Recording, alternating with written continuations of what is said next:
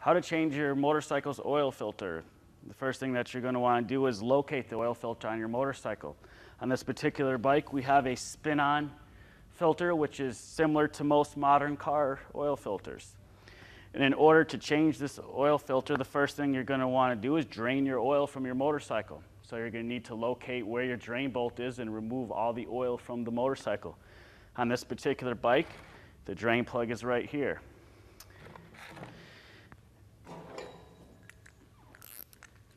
Having a convenient oil filter wrench like this certainly makes the job a lot easier to remove your oil filter, and it also will not damage the oil filter.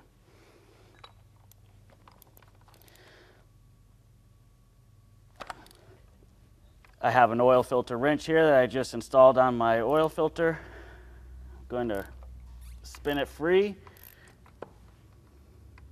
Make sure you have a catch pan, because you will lose some oil.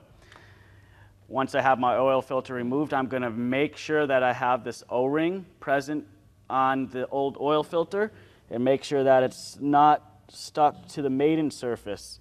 Therefore, when you install your new one, you won't have what you call a double gasket and have an oil leak. When I install the new filter, I'm going to make sure that I have the correct oil filter, an OEM one. I'm going to make sure that I have clean oil on the gasket surface or this O-ring.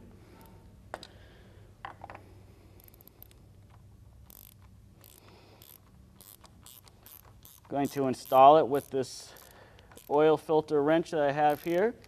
And a common mistake that the home mechanic often does is over-torques his oil filter. Refer to your owner's manual for the torque spec. With this oil filter wrench will allow you to get a torque wrench on there. So you never want to over-torque your oil filter.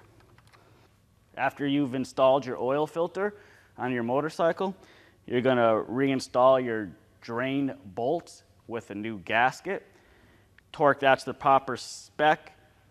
Check your owner's manual to add the correct amount of oil and the correct oil. And then you're going to follow procedures to check it, and that will conclude how to change your oil filter.